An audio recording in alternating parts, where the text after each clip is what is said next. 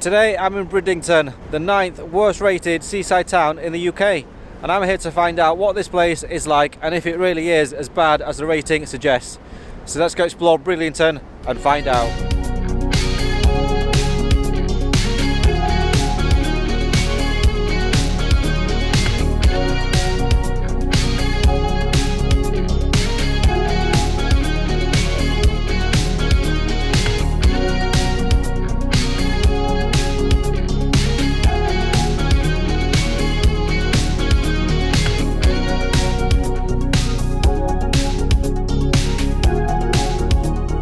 So I was recently in Skegness, the #1 worst rated seaside town in the UK, and I didn't think it was actually that bad, so it's going to be quite interesting to see what this place is like. So I'm currently on South Beach, and there's actually two beaches here, the South Beach and the North Beach, and it's separated in the middle by the harbour area where all the amusements are, and I'm going to be walking along and checking those out to see what it's like. So first impressions from the beach, I think it looks pretty good, and this beach is also massive. Have a look, you can see it stretch all the way far back behind me, and there's also a wind farm that you might be able to make out as well. But if you do follow this beach along the coast, you'll go past loads of seaside towns all the way down the east coast of the UK. I've noticed something pretty interesting just in front of me now. Let me show you what it is. There's a concrete path that leads out onto the sea, and at the end of it there's a sort of red coloured metal thing on the end. I'm not 100% what it is and what this is for, but let's walk out onto it and see what it's like. So what is this actually for? I mean, we're right in the middle of the beach here. We've got sand on that side, got sand on this side, and then there's just this little path that goes out into the sea. I mean, was this a previous harbour that's no longer used? Is this for launching boats? I don't really know. But I think it goes out pretty far. So what is that? Is it a sea defence? It'd be quite interesting to find out. Right, I think I want to walk up along the beachfront promenade area because I see some pretty interesting buildings that I want to check out. Got some really nice looking beach huts here, and they look really modern as well. I don't know if they've been refurbished, but they've got some glass fencing in the front. They look pretty cool.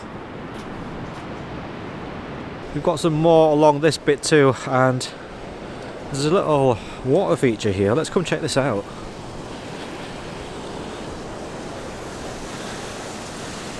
There's a bit of a sculpture in the middle with water coming out and a little pool. So this is the other side of it, and it looks like the water's coming out of those faces. We've actually got more beach huts here, and you've got this sort of canal that leads along the beach, and it goes back to that water feature. But let's see where this leads up to. We're getting pretty close to the end here, and it looks to be a really big pool. Let's have a closer look at this. Look at this pool area. Are you allowed to go in this? I think it might be a bit too cold right now. I think in the summertime this would be a pretty cool pool to paddle in. And check this out, they've actually got showers here along the beach. I think this is the first set of showers that I've seen at a beach before, but do they actually work? Let's press it and see. Well, there's a tiny bit of water that comes out. Maybe they've been turned off for the winter. In the summer they probably do work. I actually missed this giant blue bird checking out the pool, but look how cool this looks.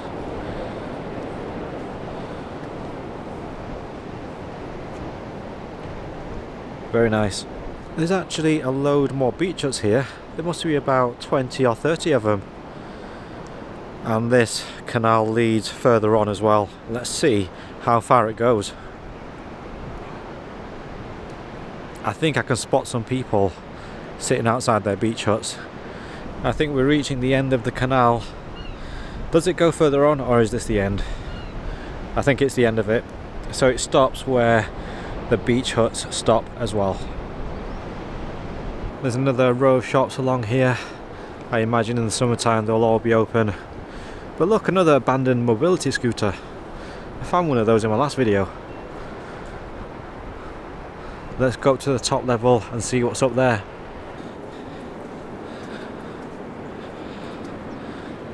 Some really nice little picnic area here, look at that. So you can bring up your food, relax and look out onto the sea. I'm just walking past this building and it seems to be some sort of power generator type building, but I think there's something at the top. Let's go have a look and investigate.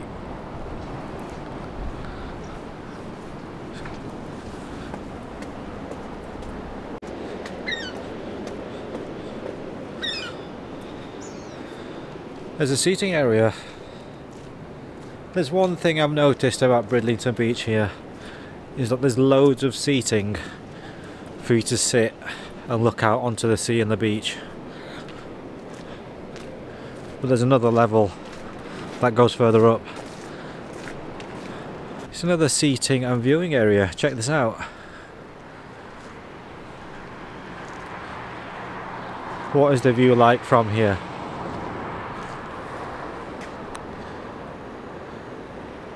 It's a pretty good view.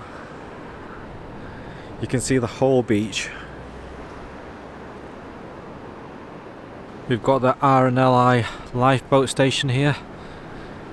And is there actually even a boat in here? Let's have a look.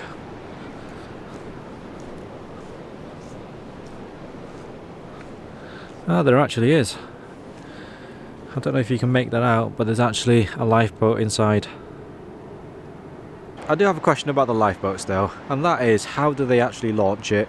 Because if you have a look at the beachfront, all along you've got railings from there and it stretches all the way down there as well, so how do they actually get the lifeboat out? I've stumbled across something really cool. They've got a land train.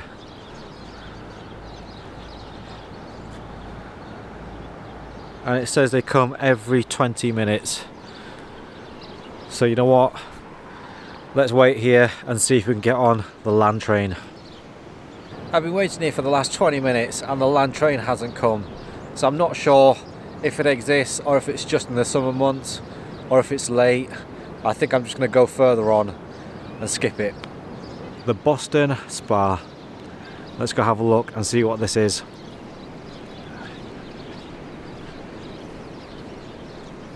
So it looks like Bridlington Spa isn't actually a spa after all. I think it's actually a theatre.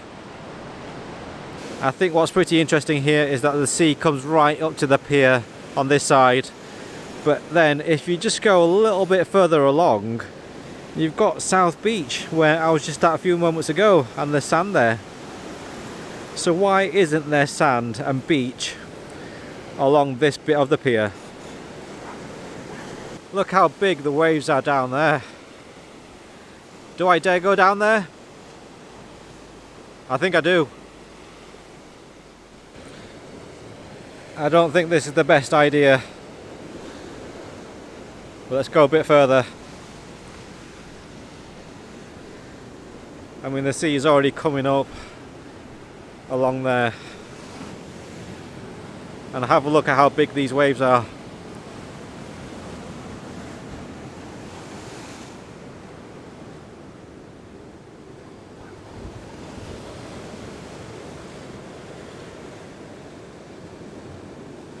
Let's go a little bit further.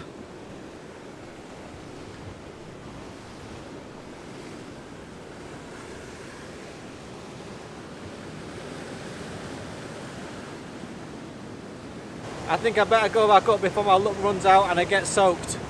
I think I'm reaching the main pier and promenade area where all the amusements and shops are. Let's go have a look around here.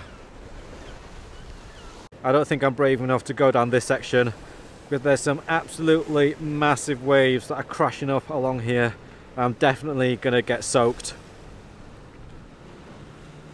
Right, so this is the first pier that I've come across. So let's walk all the way down to the end and see what's there. You can see a load of boats just docked up here. You've got some really big boats actually. Check out that one. And then you've got smaller boats out in the middle. There's some pretty huge fishing boats here. I'm not totally sure what's at the end, but it looks like a fishing warehouse. So I don't think I'm going to go all the way to the end. Let's head back. I'm getting pretty hungry, so I think it's time for some fish and chips. I want to find somewhere indoors because it's pretty chilly out here. I think this might be the place to go. Pier 6, award-winning fish and chips. Let's head in. I went for the fish and chips with mushy peas and a pot of tea on the side, which came to £11.95, which I think is a deal that they have on there. The batter was nice and thin and crispy, and the fish inside was really juicy and moist as well, really flaky and soft. The chips had a great crunch on the outside, although I do think they were more restaurant type chips than chip shop type chips. The mushy peas were quite mild in flavour, but they went well with the chips and the fish together. And the pot of tea was exactly what I needed on a cold day like this to warm me up. Right, I think it's about time I head over to the amusement area where all the rides are and check that out. There's another one of those bird sculptures here. What's the significance of this? If you know, comment below. Pirate ship rides, £3? That's a bargain. Where's the pirate ship? I think it's that one right there. Let's have a closer look at this pirate ship. Check that out. You've got the skull and crossbones there. How cool is that? I think it'd be pretty good in the summertime to go out on that into the sea. That'll be a pretty cool ride. There's a pier that goes out really far right there, and there's a big pole with a light on it. Let's see if we can get out there. I think I'm halfway to the end, and I think I can see a massive cannon there as well. So let's go check it out. Here it is. Look at this huge cannon. And I've reached the end. Is it just me, or is it a little bit scary standing on the edge of piers? I mean, there's no safety railing here, and there's nothing to stop you from falling in. I think this is a famous statue of a lady sewing. There's another cool seating area here as well. I'll tell you what, there's one thing that Bridlington is not short of, is that seating. I think this might be the main street where all the games, the arcades and activities are. Let's walk down the street and check it out. I mean, everything is closed right now because it's not the right season. So it looks pretty empty around here. I mean, there's literally only a few people walking around. And me. All the fun park rides have been packed up for the winter as well. And I think there used to be a big Ferris wheel around here somewhere, but they might have taken that down now because it's not here. These street lamps are pretty cool though, the way they go up and curve into the street. Nice design. I think I found the coolest area to live in Bridlington, and that's this street right here. What's the name of this street? I think it's called the Crescent. So you've got houses all around there and on this side as well, and there's a little park in the middle. Let's have a closer look. Actually, some of the houses look a bit worse for wear. They're sort of boarded up. I mean, that one there, what's happened to that? It's actually two houses that have been boarded up. I mean, I think this is the best place to live here. So why is it boarded up? Someone needs to buy those houses, do them up, live here, or rent them out. There's more buildings here that are worse for wear as well. I mean, there's, what's that, 3 houses here? I mean, why doesn't someone buy these, do them up and rent them out, because you're right next to the main promenade of the beach. I mean, these would be so popular in the summer. This is probably one of the reasons why it's the 9th worst rated seaside town in the UK. Let's walk a little bit further on the promenade. Now we've got much more amusements here. Got a big one here called Treasure Island. Bridlington Forum. This is a fancy looking amusements, and it's one of the only ones that's open today as well. There's some absolutely monster waves out there. I mean, have a look at those. They're huge. There's some more cool seating up this section as well.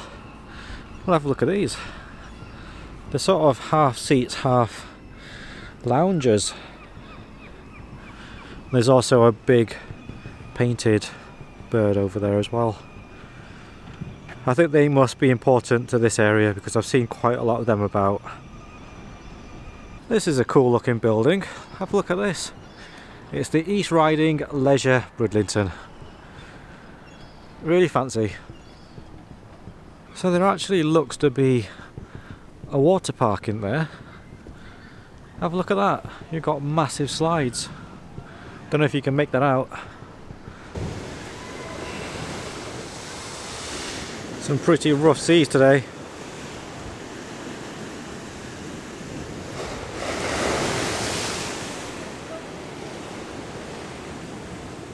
I think these are the biggest waves I've ever seen.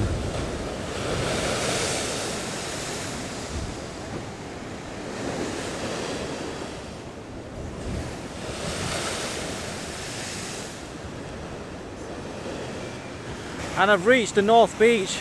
I was going to take a walk along here before, but somehow I don't think that's possible now. Actually, it might be possible. There's a narrow stretch of beach here where the tide hasn't come up to yet. Do we dare walk along it? I think we do.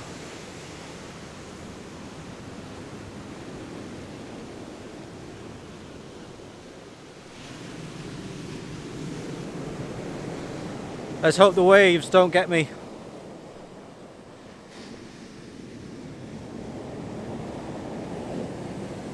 I think I'm pretty safe up here.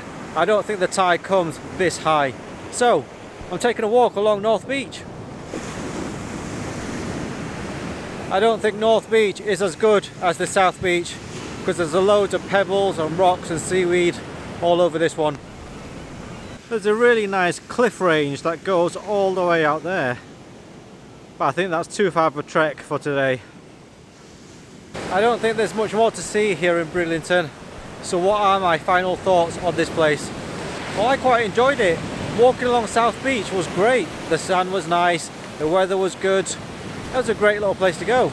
There's plenty of seating as well for you to enjoy the beach and the sun and the sea. The fish and chips was lovely too. So all in all, a pretty nice seaside town. I don't know why it's got such a bad rating. I would love to come back when it's hot in the summertime, when everything is open. I think it would be a great place to go for a holiday. If you like the video, click on the thumbs up icon below, click on subscribe to come along for the next journey, and I'll see you in the next video.